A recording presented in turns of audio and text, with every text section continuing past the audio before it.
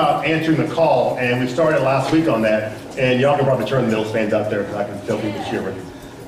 Oh, look. See, y'all need to. So anyway, and so here's what I want y'all to understand, and I'm speaking prophetically as your pastor, and I'm speaking from my heart, because it frustrates me and it frustrates God when his people aren't living in their calling. It aggravates God. Because why? Because it grieves me as a pastor.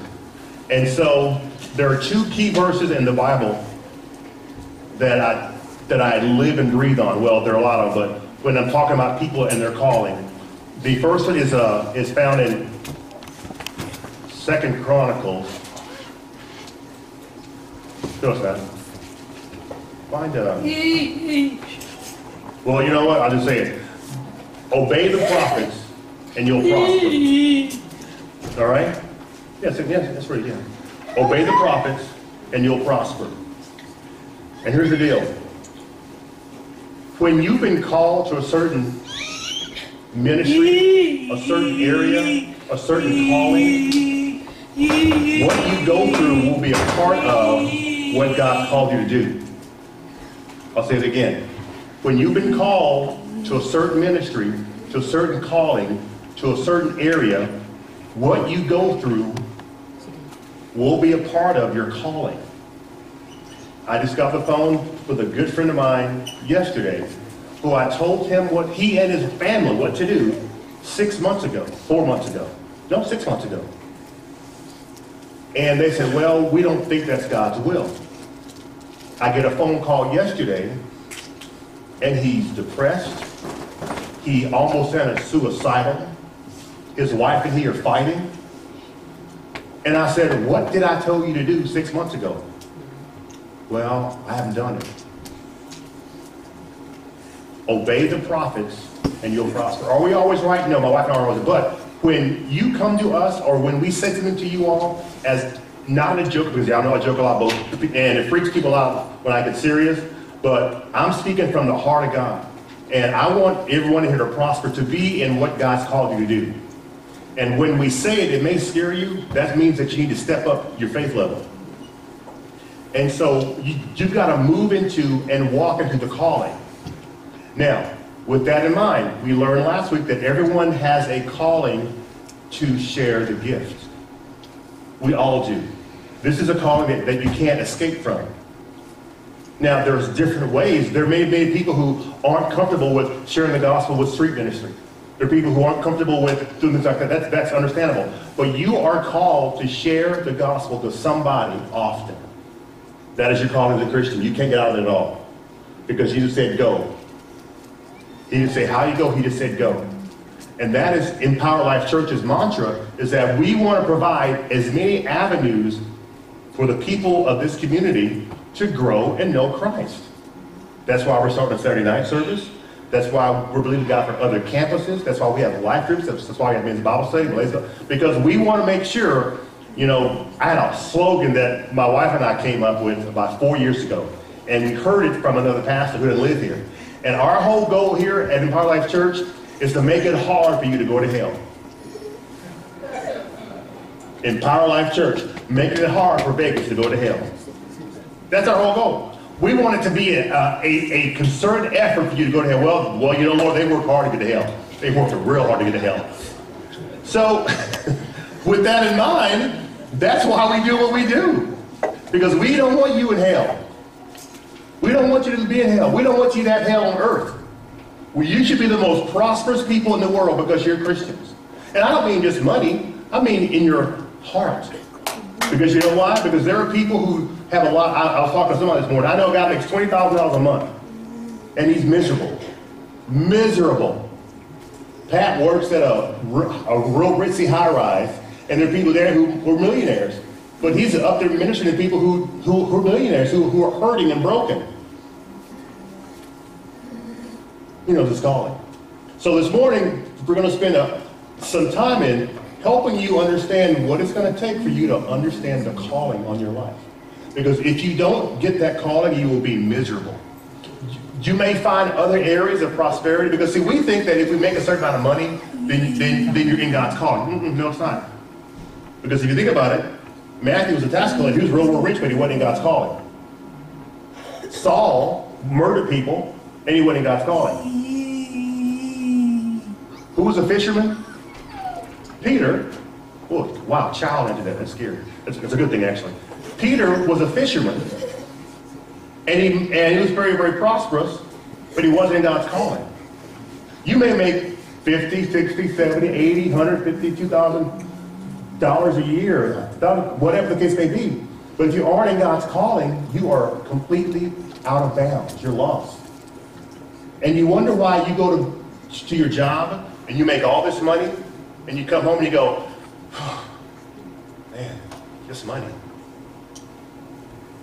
Now, believe this or not, many of your callings can be transition, or many of your occupations right now can be a transition to your calling. I was an airline pilot for 9 years. I flew airplanes for 20 years. That was a transition to my calling here. The airline brought me here. Southwest brought me here. And think about this, and my wife can attest to it. There was a time that we had $15,000 a month come in our house. And I'd go, when I made captain Southwest, it was my first few months. And I mean, captain is like the thing at the airline, right? So I'm sitting there captain, I'm making a lot of money, you know, I have a stripes on, flight attendants coming in, just give me stuff, you know, chilling out. And I looked over the window and I said, is this all this is? I wasn't in my calling. And God was trying to kick me out of my calling. Well, first he tried to push me out. He finally had to get a crowbar and uproot me out somehow, because why? He loved y'all. Think about it. He loved you guys. Because if I had stayed at Southwest,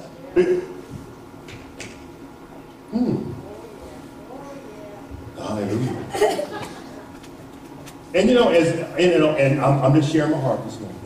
Many of you all are in an occupation right now that is not your calling. It may be a transitionary calling. But everyone has something to do ministry-wise. And it may not be having a church. It may be having a church. It may be in a missionary. It may be whatever the case may be. But you have a ministerial calling in your life, and I'll prove to you this morning. All right, here we go. Matthew 28:18 says this. This is Jesus talking. So Jesus came and told his disciples, I've been given all authority in heaven and on earth. Therefore, go and make disciples of all the nations, baptize them in the name of the Father, Son, and the Holy Spirit. Teach these new disciples, these new people who don't know anything about me, to obey all the commands I've given you. And be sure of this, I am with you always, even in the age. The Message Bible says this. Jesus undeterred went right ahead and gave this charge. God authorized and commanded me to commission you, go out and train everyone to meet far and near in this way of life, marking them by baptism, by the threefold name of the Father, Son, and the Holy Spirit. So, to paraphrase in ELC terms, hey you, Kevin, Carrie, Pat, Curtis, I'm Jesus right now. I've been given all authority from God. God told me that I got this on earth now. Since I died, rose, kicked Satan's butt all over the place for 3 days, had him crying like a little girl. He said, you know what, now I'm going to give you all authority on earth. You are the man on earth now. So, when you walk as a Christian, when you accept Christ or accept me as your Lord and Savior now, I'm going to give you that same authority. So watch this. Now, you go and let people know about me, Jesus. You let them know. You know what? And then, when they get saved, baptize them. Then, when they get baptized, sit down with them and mentor them. Tutor them in the way they should live their lives now. I got a guy who's, let's see, I'll be 50 this year. He's probably almost 60. He's a pastor in this area. And he said, hey, Pastor Jerry, I don't know how to live like you, so can you help me live like you? And I'm paraphrasing. There are people who you may think got it all going on, but they ain't. They trifling, they janky, they're horrible. And they're going to look at you and go, wow, Pat, wow, Sandy, I see how you and your spouse live, and y'all live a great life. How can I do that? I mean, because right now, my life is horrible. And I see your life, and I see, gosh, Sandy and Dave, you're always happy, you got good kids, and, hey, Q and John, y'all are always happy, So how do I live that kind of life? They're going to come to you, ask you that question, and you can't go like this. You'll go, well, first of all, I just love Jesus, and he's important to me, and I've made him my Lord, my Savior. That's where it starts. It's that easy, y'all. It's that easy. It really is. I mean, you ain't got to, just like I said, you ain't got to start preaching to them and spitting on them and everything and laying hands right there at work. They'll cast you out.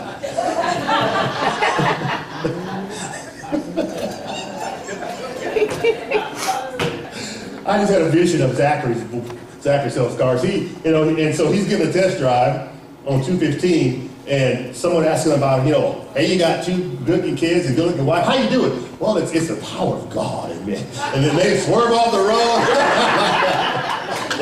That's under guard. Like, oh, that must be Zachary preaching right there. Woo, glory. The Amplified Bible says this in Matthew 9:35. It says, and Jesus went about all the cities and villages, teaching in their synagogues and proclaiming the good news, the gospel, the kingdom, and curing all kinds of disease and every weakness and infirmity. When he saw the throngs, he was moved with pity and sympathy for them, because they were bewildered, harassed, and distressed, and dejected, and helpless, like sheep without a shepherd. Let me see with a show of hands, did you know someone like this?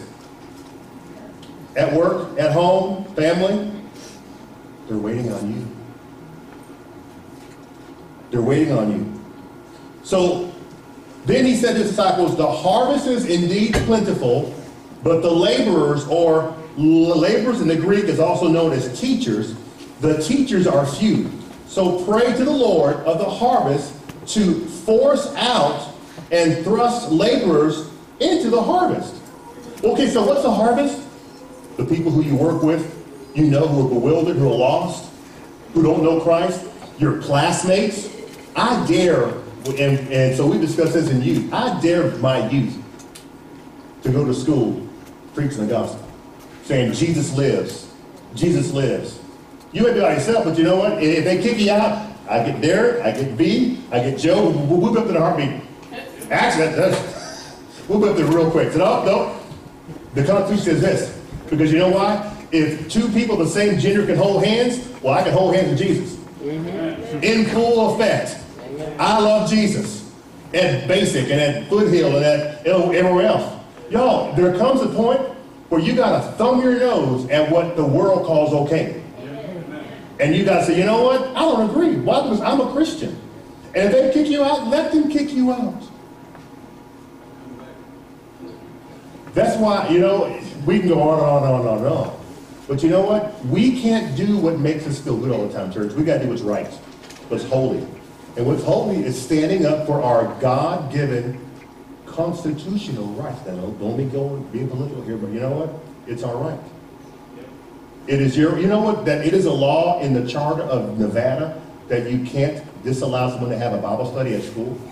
But you would think that it is against the law. It's not against the law.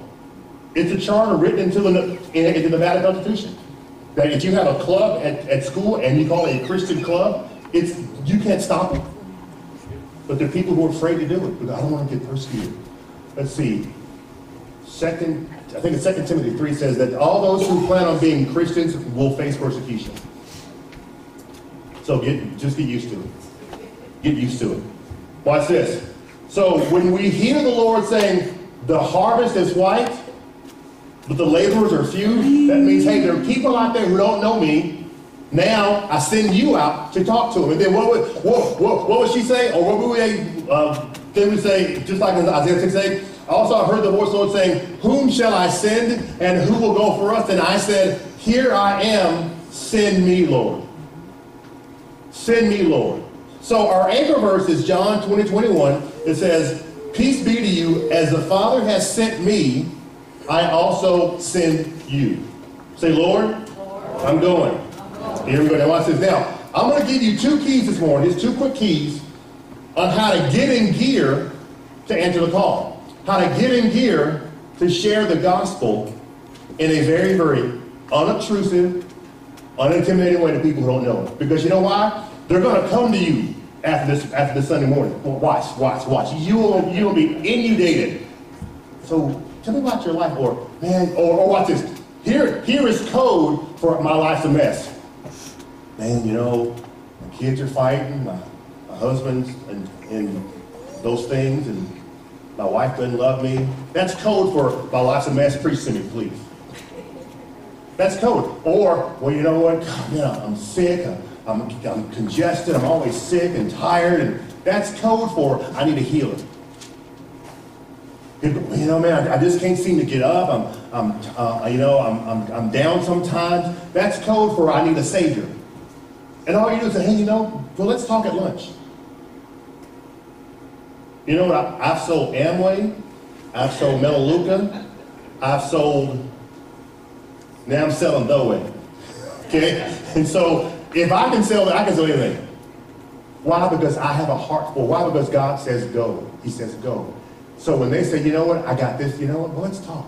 So where are you spiritually? Well, I mean, I believe in a higher power. Well, you know, since you asked, you know, I mean, I met Christ about 5 years ago, or about 5 months ago, or like this Sunday. I just met him, and he's changed my life. And you know what? I'm not depressed anymore. I sleep all night long. I don't have to take any pills to be up or down. And I have a peace I never had in my life. Y'all, they're going to jump all over you. How do you do it? Well, you know what? I just love Jesus. And he changed my life. Hey, you know what? I've got this really strange pastor. Why don't you come join us Easter? Or even before Easter, just come. We're real laid back. Just come hang with us. Okay. And you know, they may say no like 18 times. But that 19th time, you want to say a word to me. Hey, you know what? Hey, what time did church start? They'll beat you there. Why? Because they want what you have. They want the real thing.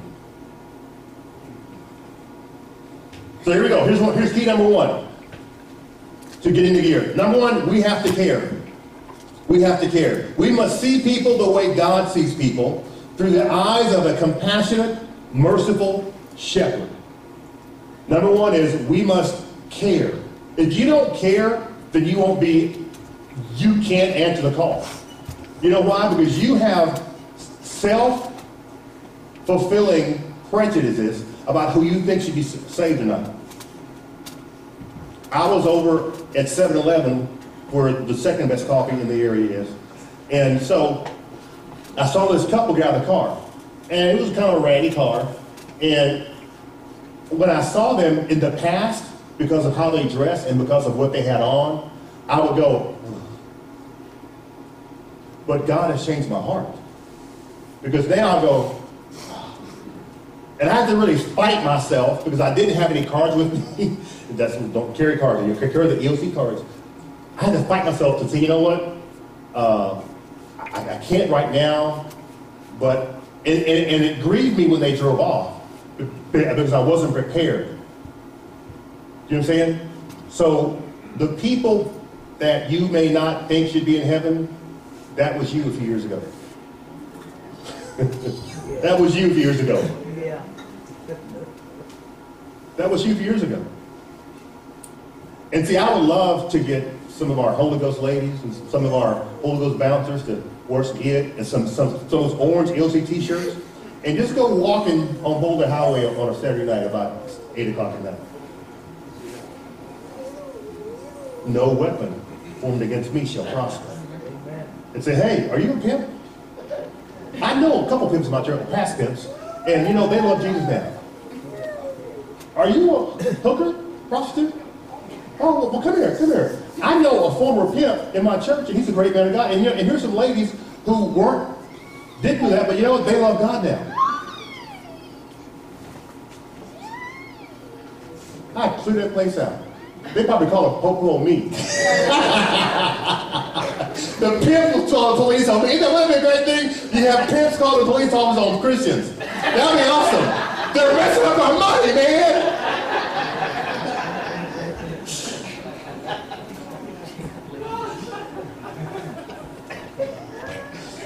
Y'all, how bad do you care for them?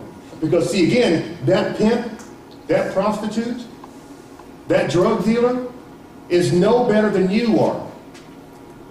It's just that they don't know what you know. They haven't submitted the way you submitted. Number 2.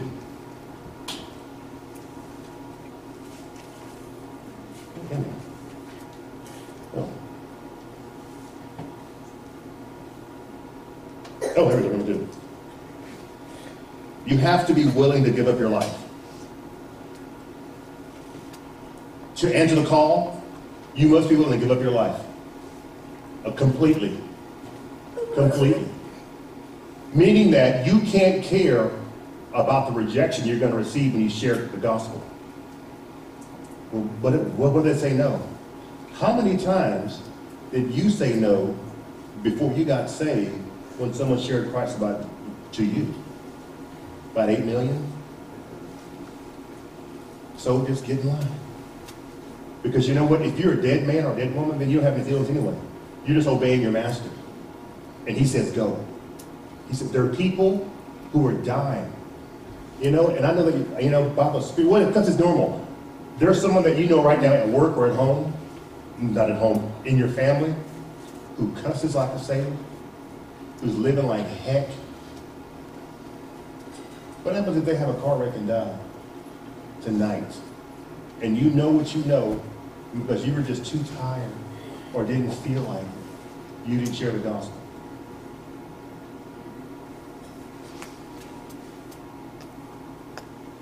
We have that mantra to share the gospel.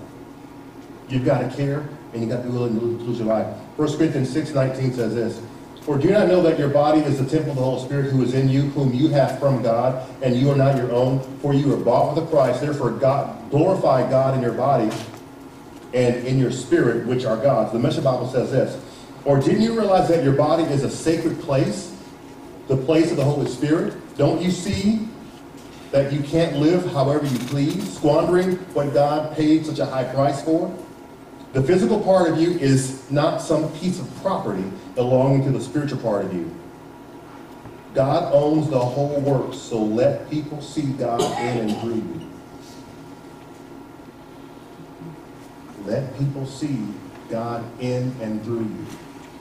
The guy I was talking about who didn't know his calling, he's depressed, he's hurt, he's angry, he's frustrated. And you know what? When you know your calling, you may be in a transitionary occupation, but you are already doing your calling before you get to your calling. Did y'all catch that? When I was a pilot, I was sharing the gospel all the time. I went through a list that I had of people's names. I found it about 2 years ago. Of people's names that I had written down to pray over and to have a Bible study with, who I flew with. It was 4 pages long. When I was at Southwest Airlines, I had men's Bible studies of the men who I flew with. Maybe I should men's Bible study here at USC. See, I was already doing what I was called to do before I was doing what I was called to do. See, I know deacons right now who are called to pastor. For example, there's a family that we helped start a church with back in Texas. And I told this young girl, how old is Jada? How old are you, girl? 12. When she was 11 and a half, I said, you know what? Hello, Pastor Stephanie. Hello, Pastor Caleb. Yeah, even before you were born. Hello. And because you know why? I saw the calling written all over their faces. And today, next month is their 1-year anniversary of having their own church in Walk City, Texas. Amen. There are people who I know who are called to not be here every Sunday, but be out in the world sharing the gospel. Not at home sleeping and chilling, but out in the world sharing the gospel. There's a big difference. We have a young lady right now who's how old was Annie? About 80? Real young, good looking woman. She's 80. Every single day, 24/7, 365, she's at a hospital or at hospice sharing the gospel with a dying elderly person. Every single day, all day long. She's 80 years old. She knows her calling.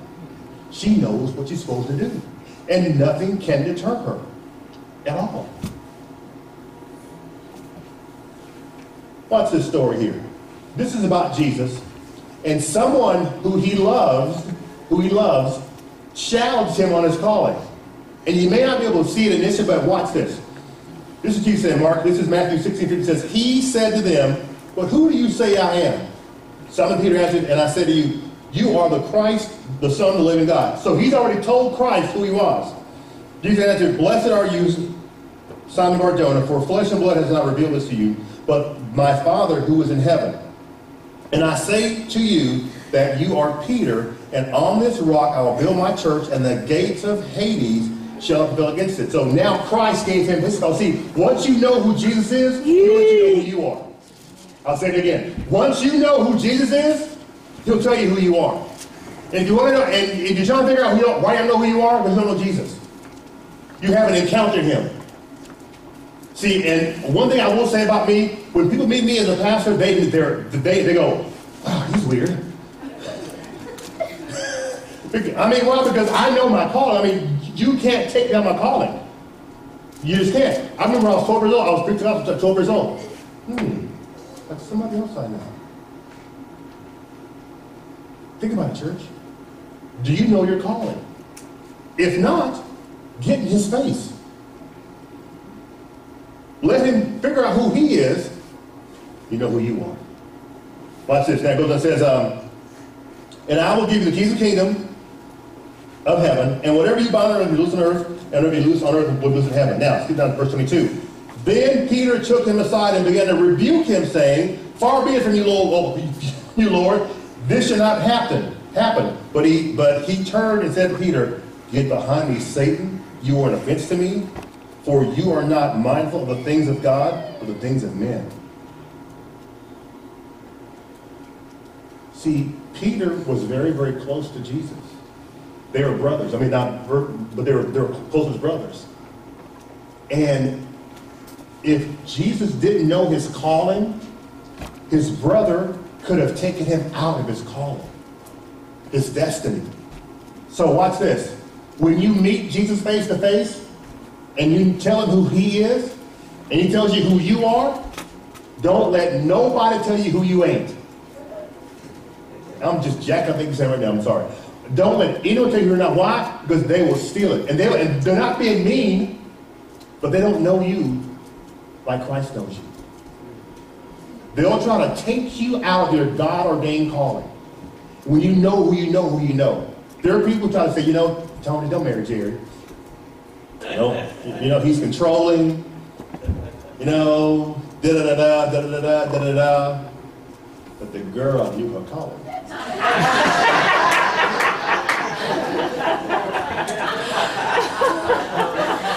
Yeah, buddy. She knew her calling. When my mom saw, you know why? Because when my mom saw her, she goes, "Yep, that's her." When her mom saw me, she goes, "You know what? You crazy, but I like you." She said, "You crazy, but I like you."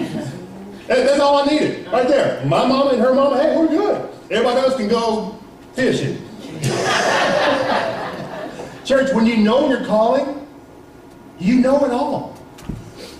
When you know your calling, and see, many of us, many of you all have been told your calling by Jesus in dreams, in visions, and prophetically, and for whatever reason, you ain't in it.